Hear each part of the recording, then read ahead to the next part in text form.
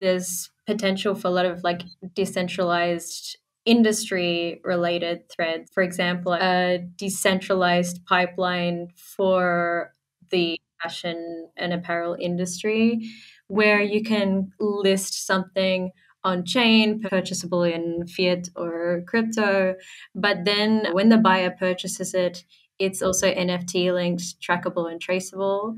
You have a kind of world map view of where your stock is at any given time, how it's traded, who it's traded by. So you have a kind of a radar and a track on your stock and your workflow, and you can verify that workflow.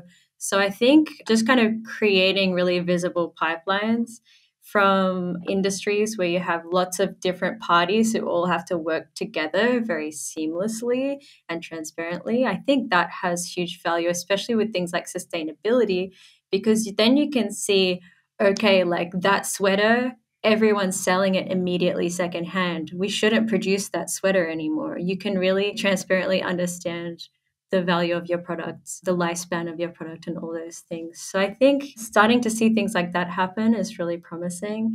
It's not like a fully decentralized system from start to finish, but if you can adapt an entire industry in that way, I think it has huge potential.